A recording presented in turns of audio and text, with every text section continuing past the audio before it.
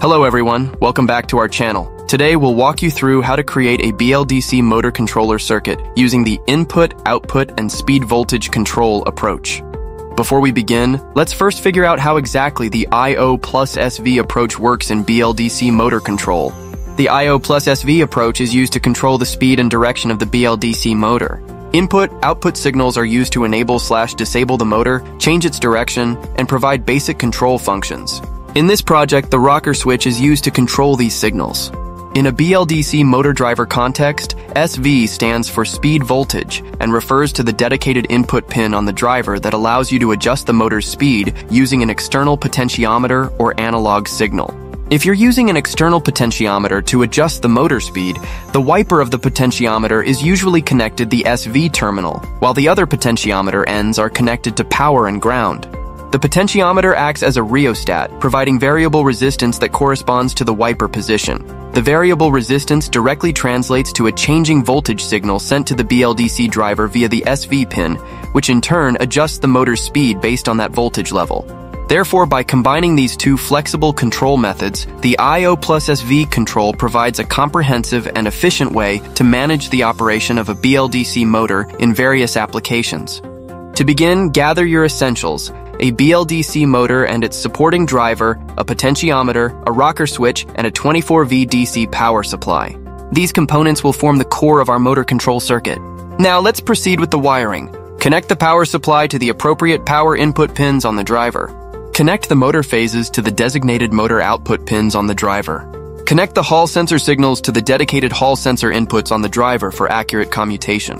Connect one end of the potentiometer to the power supply positive, the other end to ground, and the wiper to the SV pin on the driver. Connect one side of the rocker switch to X1 on the driver and the other side to X2 with the ground wire to COM. Next, we need to make some settings change to our motor driver. Disable the RV function on the controller by turning the RV cross screw head counterclockwise to fully off, and set SW1 and SW2 to the off position as per the instructions. Once all components are properly connected, you now have a functional BLDC motor controller circuit ready for operation. The rocker switch is used to control motor start or stop and direction change. When switched to position 2, connection is made between the COM and X1 pins, starting up the connected motor. We can confirm the connection by checking continuity between COM and X1 with a multimeter. The indicator light verifies the connection is made. On the other hand, switching the rocker to position 1 will connect the COM and X2 pins, thus changing the motor direction. Likewise, the continuity testing between these two pins confirms the connection. The potentiometer is used to adjust the motor speed. To operate the circuit, use the rocker switch to enable the motor by toggling it to position 2, and rotating the potentiometer adjusts the motor speed accordingly.